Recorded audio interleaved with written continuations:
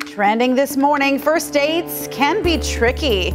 You want to find something not too casual, but then you want, well, not too extra, right? A new survey from datanews.com, rather, just kidding, datingnews.com. Well, that survey may have the answer. Responders to the survey say Chick-fil-A is the #1 spot to go for a fast food first date. But how likely are you to spend your first date at a fast food restaurant? Well, the survey goes on to say that 54% of men and 66% would be in favor of a wallet-friendly date at a fast food joint. In second place, Dairy Queen, and in third, a two-way tie between Sonic and Pizza Hut.